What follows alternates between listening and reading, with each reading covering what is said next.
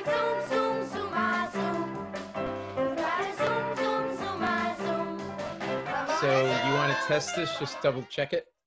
Yeah. Oh, yeah. No. Everything should be 100%. And well, I fucked up. I thought everything was just so people understand. This is one of the premier radio personalities in all of America. Has worked in radio for 40 years and didn't know how to record the audio on the interview. This is what I'm dealing with. Okay, this is what I'm dealing with. It's like hiring a painter to paint your house, and he dips the handle into the paint, tries to paint with the handle. I can't do this anymore. I can't live with incompetence in every aspect of my life and not have sex. It was one mistake. Oh, there have been many. But we were brilliant. Last week. My heart sank. I'm like, well, how are we going to replicate that? I had pubic hair, I had props, I had pubic hair and everything. That is true. Although this week. Hey, let me see if I still have it in this. You still have the pubic hair from last week? Let me see. I might have some I threw in this pail, maybe, unless my wife. I'm bald and I don't save mine. My wife, she probably put the pubic hair with all my other pubic hair that she in her lucky box. She's a freak. This way, when you die, she can knit you a shroud. Oh, wait a minute. Wait. No. Please tell me no. Wait. She's not even a curly Q anywhere. While he's looking for this, let me explain that last week, prior to us not taping, right, he decided to do some manscaping. Yeah, let me show you. Wow, you're a hairy fucker. I am, I'm telling you. So, well, actually, I have props this week, and I have questions for you. So I'm going to try to. I'm going to try to share the screen here. All right. Hopefully, okay. I'm obviously working.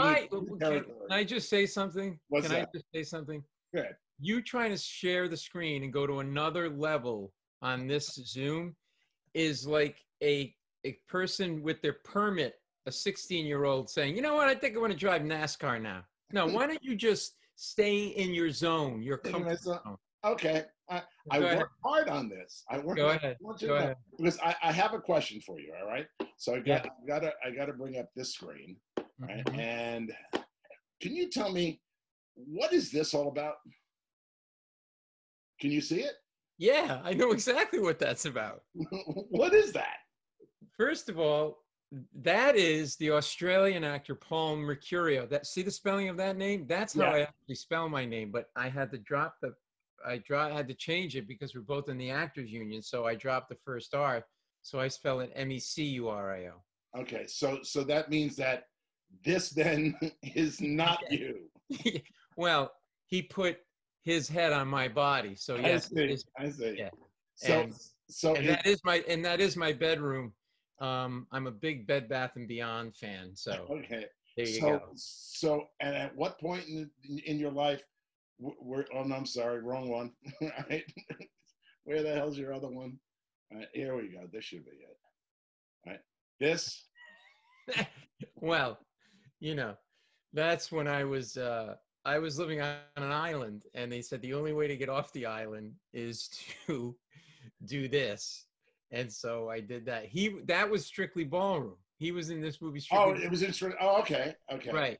And that kind of launched him in America. He was actually a choreographer on it, from what I understand, and the actor in it couldn't really do the dancing scenes, so he did it. And then that led to Exit to Eden, which had Rosie O'Donnell in a teddy. Hey, God. I remember that. I threw up in my mouth a little bit. Hold on a second. Okay, now I'm better. And then he did TNT's Joseph, and then he kind of disappeared. He was, pretty hot for a little while, and then he moved back to Australia, right. And he has a reality beer making show. Right. Oh, okay. So that's what Beerlicious is. But the problem is, some people mistake me for him, and vice versa. Right. So I get every 2-3 weeks on my Twitter feed, I get beer recipes, thinking it's this guy. So, Now, is it so possible that my response to the beer recipes are, he's been drinking a lot of the beer? Obviously, that's not him. that is him. I swear on my mother, that is him. I nearly killed my mother. I was going God, to. I look so good. Look at me. You're ruining the Mercurio name, asshole. Right. That's Well, not him. What happened to him? I swear to you, it's him. That is not. That's a guy that works at a a jet ski rental place in the Bahamas. That's who that is. Obviously, he took this picture just before he married his mother. So, oh my God! Wow. I'm telling you, this is him, right? And then he looked like this when he died. You know? This is also Paul Mercurio. Just so you know. Is it really? Yes, yes. This is what I'm going to look like? He is, you know what? Knowing your background, there is a real good chance that that is what you're going to look like. All right. He's got a lot of my pubic hair under his nose. Let me see. Who is the woman? Is that his wife that's with him? That's his wife. Yes. He literally, he married, it looks like he married a mother from Little House on the Prairie. I know. So. Wow. Yeah. This. So, that's what I did this morning. I used to get so frustrated with him, you know, because he had my name first, and now he's taken it to a new level of really ruining my name on whole other level. I want you to go and go find, just put in Fat Paul Mercurio. I guarantee you that picture is going to come up, because that was the article in some Australian newspaper. Look at how fat Paul Mercurio got. Do you think I should change my name to something more anglicized? He looks like he's gonna die any day now. So next thing I'll know, Paul Mercurio. I'll be getting a call from his wife. Hey, look, I have your last name anyway. You want to hook up? I'm like, you know how to make beer? If you don't know how to make beer, don't even come near me. Yeah. Have you ever thought about sleeping with your mother? So the COVID thing. Yeah. So go ahead. Because something came in the mail about it, but I've had COVID and I'm still. Yeah. Hang on, I can give it to you. Thank you. And so I basically, I've been really tired from it. I can't taste, I can't smell. Mm-hmm. And when you eat, like, the only thing you realize, like, when you can't taste anything, there's no joy in the day at all, because especially when you're sick, that's at least the one thing you can look forward to. Like a couple of nights ago, we were going to watch a movie. My wife's like, I'm making a buttered popcorn. You want some? I'm like, nah, I'm good. I'm watching my weight. So I'm just going to eat these styrofoam peanuts that I got from Amazon. It's the same thing. I'm telling you, you can't taste anything. And then I'm talking to somebody, Paul Castronova, he's got a radio show down in Florida, anyway, that I've been on. And he's like telling me, he goes, you know when people like think they're helping you by relaying stories of other friends that have the same illness, right? So he actually goes to me, I go, yeah, I can't taste it. And he goes, oh, dude, he goes, I know a guy, he got it. 4 months later, he still can't taste anything. I'm like, ugh. And then another friend go to me, yeah, I got a friend. He got over it quickly, was fine, and then all of a sudden collapsed, had a blood clot in his leg. They may have to remove the leg. And then a third person, this is all within 1 week, goes to me, oh yeah, I know a woman, she was very healthy going into it like you, got it. And then about a month later, she was at the market and her lung collapsed. And I'm like, you know what? You're not my friend anymore, ever, ever, ever, ever. And so and by the way, I got it because I was performing in Florida at a club, and they didn't have people wearing masks in the club. And here's the thing, I'm not going to get, I think everybody. Wait, you mean to tell me the droplets could come out of people's mouths when they're laughing? That's I know, right? And then they think, oh, well, we social distance the table, but people at the table don't know where each of them have been. Like there's like a real estate company where there was 12 people from an office having an office party, and they're shoulder to shoulder and they're laughing, and you know, and I'm licking everybody's face during the show, but I don't think that had anything to do with it. Nothing. But here's the thing that I noticed, like, you're not a little bit pregnant like. If you're going to wear the mask, wear the friggin' mask. Don't wear it on your chin, okay? I mean, I hate them. You can't, your chin doesn't get, I mean, you might as well just like cut off the fingertips of the latex. Or these people. Yeah, exactly. You see these people? It's like, what, you're not using your nose? I know, exactly. Your nose doesn't mean anything to you. These are the same people that cut off the fingertips of the latex gloves so they feel like they're Madonna, you know? So they have dexterity and they can text. Like, the whole thing is just, and then I was reading that people are going on cruises again. Like, who goes, why would you go on a cruise? Like, what, first of all, like, just without COVID, why would you go on? You pay $600 to live in a closet for a week and eat Golden Corral quality buffet. Why would you go on a cruise? And they don't even know how to operate the ships. There was one ship that rear-ended another ship. How do you rear-end? It's an entire ocean. Go around. Just go around. It was a Greek ship. There's only one reason to go on a cruise, and that's to kill your wife. That's the only reason. Or a husband. Oh, my wife just came and she made me eggs. Here, say hi. Hello. Hi. You know, this is the first time I've ever seen your wife? Yeah, is that right? Yeah. You want to see her pubic hair? No. How do you live with this man? Exactly. What's in this? It tastes very salty. I put the Lowry salt in there that She made you me like. eggs. That's Well, be happy. You're tasting them. That is why I come in here, I bring him eggs, he complained about salt. That's his job. That's how he pays for that house. Come in, look at her lip. She was in the sun and it's hideous. It's like it is hideously it's like I'm living with the Hunchback of Notre Dame. If her lip had a hump. It's awful. Well, these eggs are great. I feel salty. Yeah, they're salty and they're yellow. I can tell you that. That's not working for her. Bye. Goodbye. It's where you say thank you. Hey, thanks. I'll hit you up. Yeah. I'll give you a little something later. Yeah, a little. Oh, she went a little. She got back. A good comeback. So here's the thing with the COVID thing. You know, friends calling, asking how you doing. Right. I get a card in the mail, and it's like, it seems like a greeting card. You know, it's handwritten, but I don't recognize the return address. And I open it up, and that's what's okay. So I open it up, and right.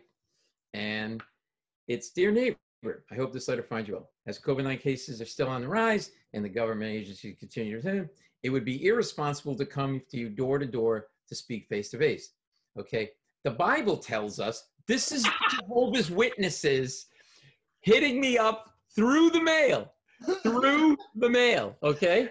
The minute I see Bible, I'm like, you gotta be kidding me. And I don't know if they got it through like the public rolls, like the once you have it, it's public information you get. So then goes on to quote scripture, like, during what may seem to be the darkest of times, trust me, they are. It doesn't seem to be, they are. The scriptures offer hope. For example, Psalms 46, God is our refuge and strength, a help that is really found in times of distress. Oh yeah?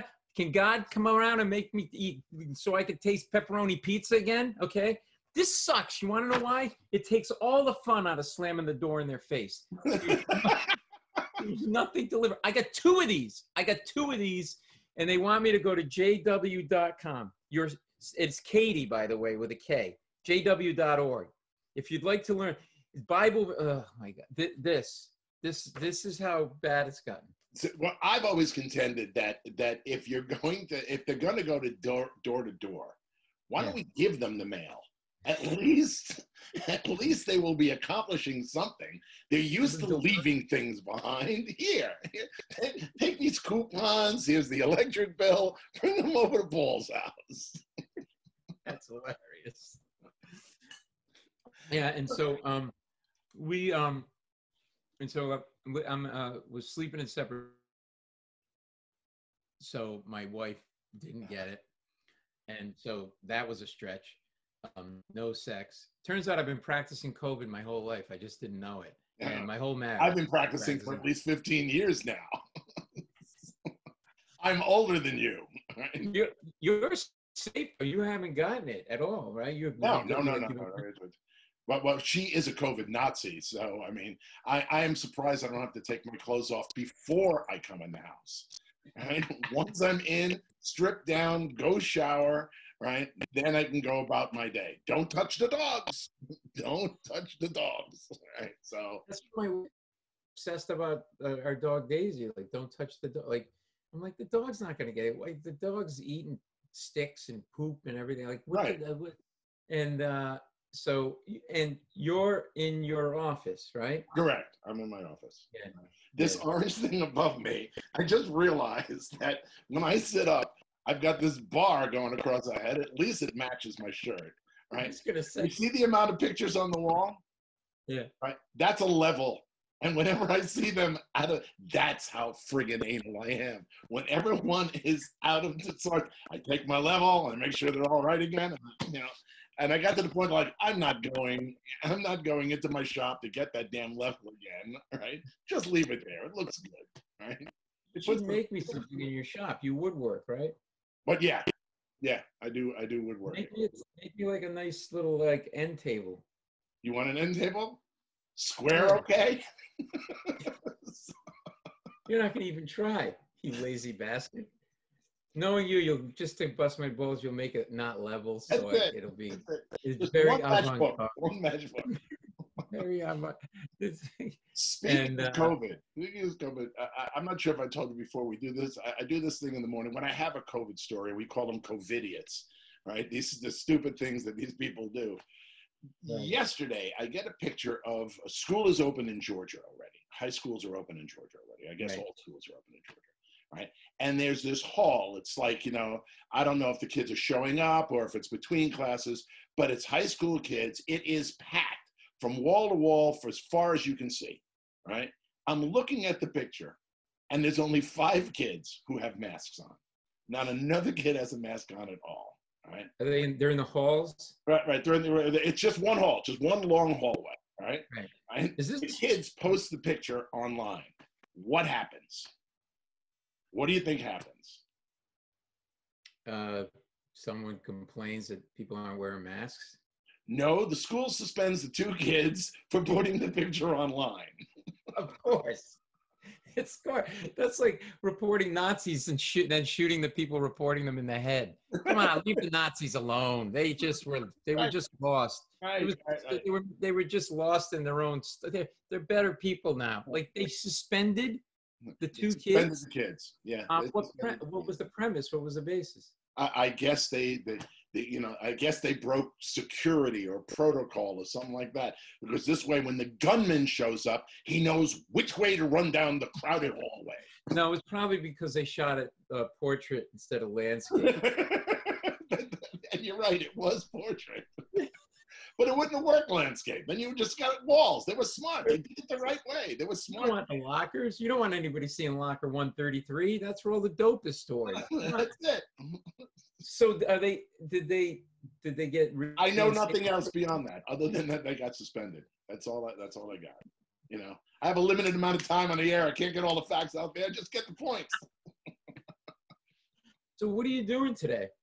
Let's see. After I'm done waiting for you to start this, I am. It was my mother. I was dealing with my mother. I know you were dealing with your mother, which in itself, I'm surprised I'm even talking to you. Right? This prior to talking to you, I changed the bulbs in the light above the garage door. Now this house is really old. Okay, this house is built in 1929. Wait, you changed the light bulbs in the garage? No, on the light over the garage door. That's even where you need to get out of that. So go ahead. So the house is really old. I don't know what they were thinking or what sort of midgets they had, but I don't know if you can say these are ham hands. These are huge friggin' hands. Okay, those are Those are ghoulishly large. Yes, right. People make fun of these all the time. We even have songs about my ham hands. Okay, Have so they always been like that big? yeah, That fat? yeah. Hey, I can do an octave and a half on a piano. Why don't you put your hands on a diet just to kind of see if you can lose some Have weight you in your seen the hands? rest of me? My hands are the least of my problems. The 19 is right here. That's where the COVID-19 went. They're right here, and I am not exaggerating. You put it on? Yeah. I got to tell you, just as an offshoot, before I get to the technology of this light, all right. As you age, because I am, slightly older than you by about 20 years. Anyway, as you age, it seems that the reason why you see old men with these big bellies, that's where it goes. It gets to a point, the rest of me is all the same size, right? But it all goes right here now. And I hate those exercises more than any exercises on the planet. Right? So I'm gonna die a fat guy. That's it. So I could hear the eulogy. It'll probably be coming a card from Jehovah's Witnesses. It'll be, he had fat hands, and it'll start that way. Hey, don't make too many jokes about me, or I'll make you a pallbearer. Imagine carrying this. Oh my God. Oh, wait, I'll get the other Paul Mercurio. He's fat enough he could carry you. So anyway, so I go outside to fix this light. I've never looked up in this light at all. It has 3 bulbs in it, but they're those little candelabra bulbs. I don't know what they were thinking, right? And now nothing opens. Nothing opens on the light at all. The glass doesn't come off. The top doesn't come off. Nothing opens. The design on this was, well, this thing's kind of hanging, so all you have to do is push it to one side, and normal hand people should be able to get their hand up in the air and twist the bulb and get it off. And then the other way, and come around this way, and then pull it on this side, and go around this way, right?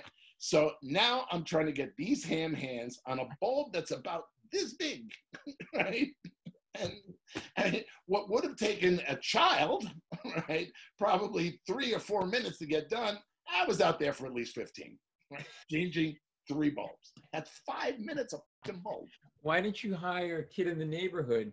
Because you'd be the creepy guy handing a kid money in front of everybody. You've never been to my house. You've never seen my neighborhood. There are no children. They're all old. Everybody's left. Right. No, I never asked you this. How did that? It's a great mustache, and you probably told it, but you got to tell me because I never asked you this. How did you decide to come up with that, grow it, and do the thing? It started, I don't know why, but I had the strangest feeling you were going to ask about this today. There's a picture behind me, which is probably the last time I didn't have facial hair. It was when I was in college. The mustache showed up when I was a junior or senior in high school, right? And then I took it off for a bit. And then when I got to college, I stopped shaving, and the mustache returned. And in that time, it was just mustache. I had, 70s porn mustache. I had Fu Manchu, went like this. I had the whole thing this way. I had mutton chops in the thing. And then at one point, I just stopped shaving. And I had this beard, not knowing that this thing was, because I'm an idiot, it was still growing too, and it was kind of laying on top of it. And in 1980, I went to do radio in Pittsburgh, where the sky is brown and yellow and the plants are as smart as the people. It's not the edge of the universe, but you can see it from there, right? Anyway, I go and I decide, you know what, I'm going to take this off. And when you take a beard off, you start doing things like, oh, look, I'm Abe Lincoln. Oh, look, I'm Amish. Oh, and as I'm shaving it off and doing different, all of a sudden I realized this thing's actually been sitting on top of the beard all that time. I just always look, I'm a server at the Ground Round. Yeah, that's it. Right? Hey, I can pose for Monopoly posters. Right? So is Jerry Colonna dead? I don't know. So anyway, Jerry Colonna looks like shit. And I saw this, and I went, you know what? That's kind of cool. And it got even bigger at one point. There was a point that it might have been even out to here, right? And it is. Everyone else has hair problems. I have mustache problems. On days that I shave, it does not want to behave. It just wants to You mean it's all over the place? Yeah, it's all over the place. Do you have to put beard wax in or? No, I use mustache wax because waxing your beard is really kind of stupid. So. And your wife, Lisa, she obviously likes it. Yeah, no, she likes it. She was just telling me the other day, that she said, I don't think you should ever shave. Oh, because Jeff Foxworthy shaved his mustache off. Right? Oh, Right, yeah, but he did it for like a day. Right, he was, he has his farm. He was loaning his wife. Do you know Jeff at all? not really. No. Great guy. Yeah, Yeah. I mean, he is everything you expect him to be. He is You've that. had him on the. You've had him on the show. A ton of times, So he was supposed to be on the other day, and that's when they found out that John DeBella doesn't live in Pittsburgh. So, right, they put my name in and then called the radio station in Pittsburgh. I was like, "Where's Jeff? I don't know." Right, see, where the sky is brown and yellow, and the plants are as smart as the bees. Oh, that's hilarious. Right? So anyway, so she turns to me. She says, I don't think you should ever cut your mustache off. I said, okay, fine. And I said, I never really thought about it. I thought it would be really freaky. And the only time I ever thought I would cut it off is after I murdered her, right? Because shave off the mustache, don't talk, they'll never find me again. And no one would recognize you otherwise. They're just like, right. No, look for a large belly and freakishly large hands, and that's our type. So anyway, but here's what she says. You could strangle a family of 5 at the same time with those hands. But here's what she says about he says the reason why you shouldn't shave off your mustache is, right, you don't have much of an upper lip. That's why I want to see what's under there. You gotta next time you got to show a picture. Next time. Okay. All right. And this was the thing. And your parents, I know, couldn't afford braces when you were a kid, and you have that terrible underbite. So the mustache disguises it all. And and that the feeling of love that I got from that truthfulness right then, right, is yet another reason why I haven't killed her. Right. It's like, honey, here, this is a mask. You wear it. There's so many deformities about your head that it would just be better if it were covered from society for the rest of your life. Listen, I gotta jump. I gotta go back to deal with my mother, unfortunately. Okay. Oh yeah, I gotta jump. But did you find something out on the street that she can't move on her own? You have to go up the property. No, she just makes Donald Trump look like Mother Teresa in terms of being she's like she has enough narcissism. There's Hitler, Mussolini, Trump in her. She's a mix of in terms of the narcissism. It goes way back, and she will not go down either. I try everything. Bad cheese, old milk, just bounces right back up like a little Italian. Those two things are my kryptonite, by the way. I swear to God, I can eat absolutely anything, but if a piece of cheese is about to go, I'm a dead man for days. You don't want to be around me. One last thing, all right? Yeah. Before you go, what should we call this? Fat hands in the guinea? I don't know. I don't know. I think we gotta let it find the name. Like, all right. Right now it's 2 guys on Zoom. 2 guys on Zoom. We think. We're not sure because I haven't stopped this yet. All right. Exactly. I'm just going to tell you now.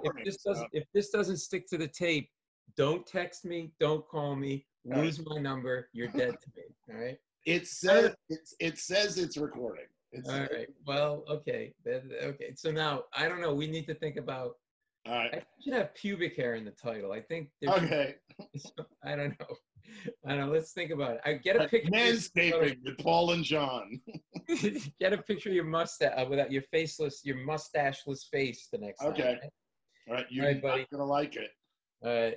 See you around campus. See you later. Bye. Oh, by the way, wait. What? Let's do plugs. People should go listen to your radio show. Okay, yeah, I'm on weekdays from 6 until 9 In because Pittsburgh. And you're in Pittsburgh. Pittsburgh, right? On Classic Rock 102.9 MGK in Philadelphia. And where are you appearing next? The living room? Yeah, I'm going to be in the living room. Then I'm going to the garage to put up garage organizers, and then I'm put a bullet in my head. Now I understand why you were pressed for time. And then Do you need ham hands? I can drive up to Connecticut and help. I got lift things. The power here. I need your shoplifting hands. That the ability to. I'm going to be in at yahoo.com/Paul Mercurio. I got my YouTube channel and posting videos there. Okay. Time and my podcast, Paul Mercurio Show. Mm-hmm. Been on. I have Alan Zweibel on right now. Great interview. Original writer for SNL. Writes for Billy Crystal. Co-created It's Gary Shandling Show. Got Kevin Costner, Paul McCartney. You spoke to Costner? Yeah, I just did him a couple of weeks ago. Yeah. No, I mean, you spoke to him. I didn't want to know about the sex you had with him. Shut up. Yeah, I did. Yeah, the Paul Mercurio Show. You can hear me having sex with Kevin Costner. Do you watch Yellowstone? I have watched some of it, not the whole thing. It's really good, right? Really good. Yeah, really and it's really a good interview because it's about his sort of creative process, and we talk a lot about music because he's in a band. He's been in a band a long time, and how that feeds his acting, and so we really got into some cool stuff. And I'm going to have him on again. And Alan Zweibel, same thing, really cool about the creative process and everything. So, cool. Paul Mercurio Show. It's Google Play, and I. You know, if I get really good at this, I could put graphics down at the bottom saying all this stuff. Hey, let's just stick with the training wheels. You just hit record, okay, and then fix your little mustache. I'm gonna stop now. Goodbye. Someone's gonna complain about that face. Someone's gonna say something about that.